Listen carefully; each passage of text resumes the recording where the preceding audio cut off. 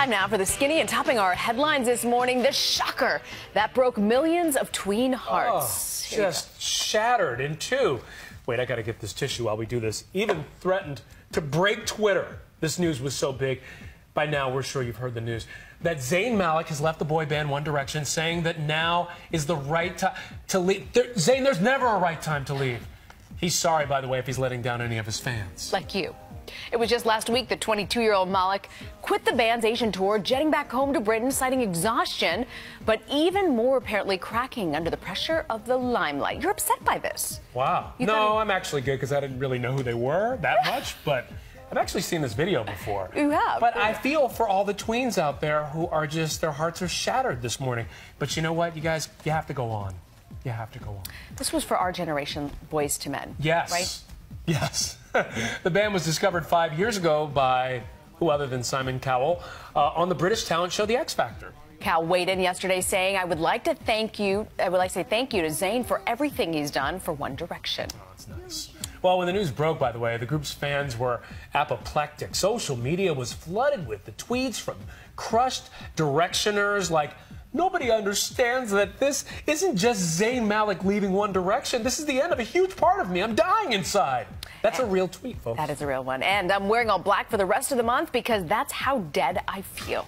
Goodness. Another fan suggesting that flags should be lowered to half staff today. They're not going to do that. Although that probably won't happen. There have been candlelight vigils in honor of Zayn. And folks, I just want to, he is very much alive. He is. Okay, so we don't need the vigils, but I get it, like, teens. So what do they do? You think they're going to have auditions for another member? Yeah. And I'm going out for it. TJ's going out for it. We're all doing this. Yeah. I could see you guys. You know, Dan Harris. Dan Harris, yeah. But by the way, this is all being, that shot was being shared on Instagram. It just hurts. Screen grab from One Direction's updated Wikipedia page, making the news really all the more real. He's gone. There it is. It's okay. Just 4, not 5. We'll get on. Yeah. So what's the new direction for One Direction? In the short run, the band will continue their world tour as a 4-piece span. And they're also going to record a 5th album later this year. In a statement, the rest of the group said, we're really sad to see Zayn go, but we totally respect his decision and send him all of our love for the future. Totally. Yeah. There you go. They went on to say that the 4 of us will now continue. We're looking forward to recording the new album and seeing all the fans on this next stage of the world tour. All right. Now, we got to get to Rihanna because she's got a potential new release. It could happen as early as today. This is incredible news. She surprised fans with a cryptic announcement yesterday on Instagram, revealing she would be dropping a track from her new anticipated album, R8.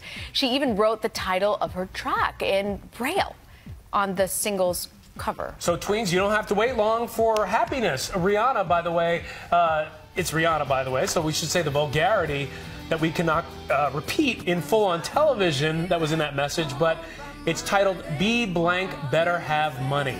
This would be the second single Rihanna will have released for her forthcoming album, following her hit with Kanye West and Paul McCartney, 4-5 seconds. 4-5 seconds. 5 seconds. 4-5 seconds.